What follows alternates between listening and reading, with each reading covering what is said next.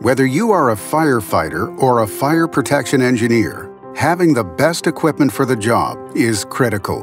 Two important characteristics of water suppression are the coverage and the size of the water droplets. Traditional sprinkler heads use a simple design. As water is forced out, it hits a metal plate. As the water hits the plate, it loses its momentum. The plate disperses the water outward in an irregular pattern of large water droplets. The distribution of the water is impeded by the design of the nozzle, leaving poor coverage and large water droplets. When a firefighter fights a fire, they use higher pressures to put out a fire and complete the job as quickly as possible. International Fog offers a state-of-the-art solution with better performance and protection than traditional methods.